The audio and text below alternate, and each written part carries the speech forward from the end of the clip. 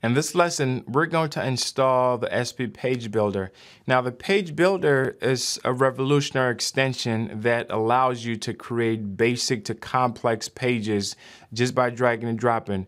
This is one of the extensions, the ability to be able to drag and drop is something that I've been waiting for a long time. So when this came out a while back, then I was really excited about it, to be able to utilize something like this.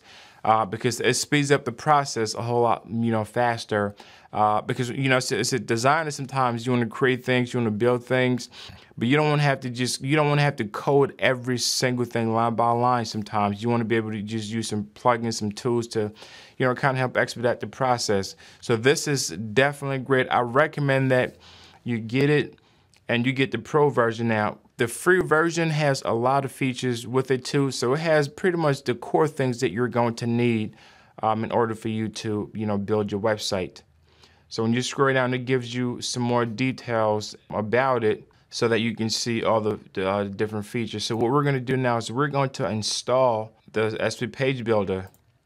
So you want to go over to Extensions, and then you want to click on Manage, and we are going to install this. And then once you've selected it, you want to click on Upload and Install. And by the way, the latest version for this is 1.08. So you want to make sure that when new versions come out that you're updating your site. Okay, so now this has been successfully installed. Once you install it, you notice that you get this SP Page Builder right over here, another additional menu. So the SP Page Builder is successfully installed, and now we're ready to move on to the next lesson.